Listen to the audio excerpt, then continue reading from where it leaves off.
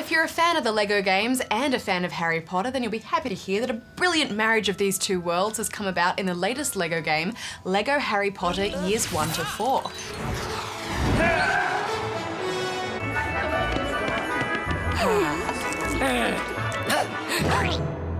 It's available across all platforms, but we review the 360 version, and I think this might actually be my favourite LEGO game to date, Trim. Yeah, definitely, Hex. I mean, I love the Harry Potter movies, but there are a lot of them, which is great that they've decided to break the games up. So the first game will cover the first 4 years, so we can expect another game to wrap up the story.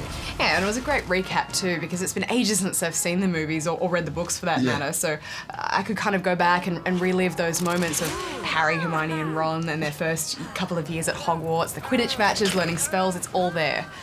The game starts exactly where the books and film do. Harry is left in the doorstep of his Muggle home, and years later he is sent for to attend Hogwarts School of Witchcraft and Wizardry. Hagrid is there to lead you from the Leaky Cauldron to Diagon Alley, and of course the Goblin takes you to Gringotts Bank where your inherited fortune has been stored. Now, there's no actual dialogue in LEGO games, just sounds and gestures, but nevertheless the cutscenes mirror the films almost exactly.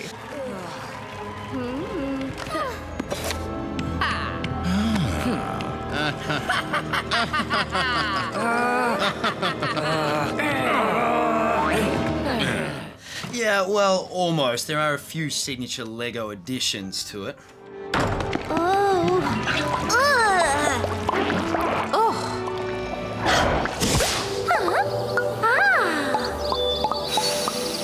Yeah, those are great. They're always good fun, and they add that signature LEGO stamp to the game. Once you're at Hogwarts, one of the first spells you'll learn is Wingardium Leviosa, which will be the spell you probably use the most throughout the game.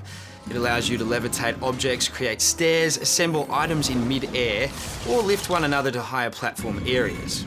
Although I think you and I, Hex, got into a few too many magical battles in co-op when we were supposed to be focusing on finishing the story.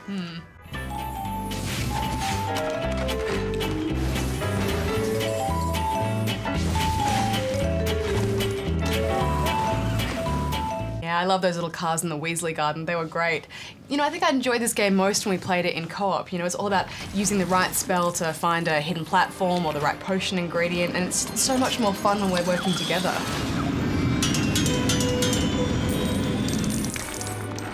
You will find, though, that you don't have all the spells immediately to unlock all the goodies available. So frustrating trying to unlock when you see something twinkling and you don't have the right spell to unlock it or see what's behind it yet. Yeah, it does mean though that when you go through that area again, because you will go through certain areas a few times, there's always more for you to do there because you pick up new spells as you go. After completing each level, you unlock free play mode, so if you want to go back and collect every last stud or shield piece, you can. Harry is the only one who can really navigate a broomstick well, whereas Hermione is good with book puzzles and Ron can turn into his rat, Scabbers, which is extremely handy in getting into those hard-to-reach places.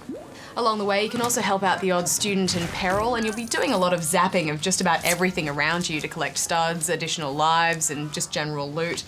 And I have to say that did get a bit tedious after a while, you know, zapping everything around you just to collect studs. It got to a point where I would just go into a room and enter a sort of zapping frenzy, zapping in all directions without even thinking, because half the time the item I needed was just hidden behind a plant or a banner or something. Sounds like my kind of game. Well, yeah, but there just wasn't a whole lot of strategy to it. Yeah, I agree. Those studs are the kind of thing you don't really need to worry about unless you're the I need to get every little item out of the game kind of people. They're called completists, Trem, and there's nothing wrong with that. Yeah, they're just not necessary, Daz. They're just extra points. See, you need to stay committed to the game in searching the little puzzles and finding the potions. Remember when we used the Mandrake route to break the glass cabinet? Yeah, and... but first we had to get the earmuffs out of the wardrobe so that we wouldn't be affected by it. That was great. Yeah. But what was your verdict on LEGO Harry Potter All Up?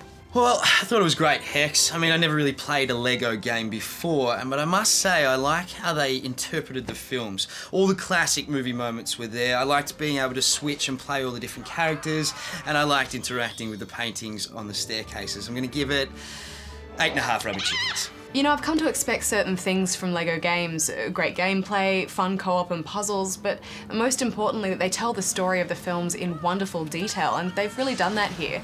Plus it was great to see that co-op split screen function again in LEGO Harry Potter. It's 8 out of 10 for me.